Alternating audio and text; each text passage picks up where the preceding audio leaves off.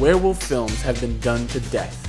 Maybe not as much as vampire films or zombie films, but transformations from human to wolf have never been too far from our screens. Doing a quick Google search, it seems that the first sign of a werewolf was from the Epic of Gilgamesh around 2100 BC. But let's be real, our werewolf love comes from a different place. These are our werewolves.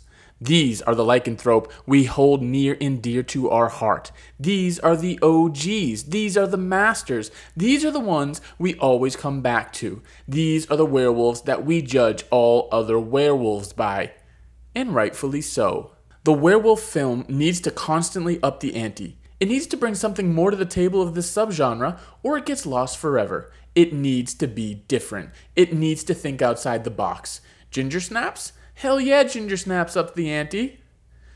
There is no such thing as werewolves. So when a film like Jim Cummings' The Wolf of Snow Hollow comes along, we watch because we're intrigued by something that's familiar, yet completely fresh, regardless of whether we love it or not. And don't we hope the Ryan Gosling Wolfman movie will be good and fresh and unique? Unlike that Benicio del Toro crap? You moron. Tonight I will kill all of you. Teddy deserves this same audience. A selection in the Cannes Film Festival and now a Shudder original, directed by... The French film is exactly what you'd expect in terms of plot for a werewolf film. It's about a guy named Teddy who gets scratched by an unknown beast and slowly begins to transform. And for a plot that seems so unoriginal, Teddy is anything but unoriginal. And that's due to the brilliance of this guy. Je me présente, je m'appelle Teddy Prévost, je suis le copain de Rebecca depuis 8 mois. As the title character and the brilliant writing and directing. I really hope this amazing actor becomes a household name we all come to know and love. And yeah, I don't know how to say his name. I was absolutely mesmerized by Teddy. We're talking about a school dropout who doesn't seem to be going anywhere with his temp job at the massage parlor, his lack of social abilities, and his moments of extreme loser tendencies. Sorry, Teddy.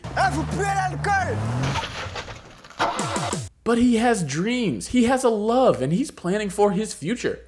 I couldn't take my eyes off of Teddy. He's a multifaceted character that evolves with every scene. Someone who keeps you guessing, someone that keeps you intrigued. He demands respect on the screen, and it's so easy to give it to him. A lot of people see a werewolf film to see the transformation.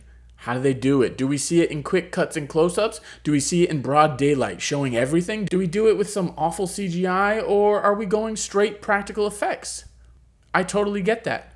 But this film is a mix of comedy, heart, and horror.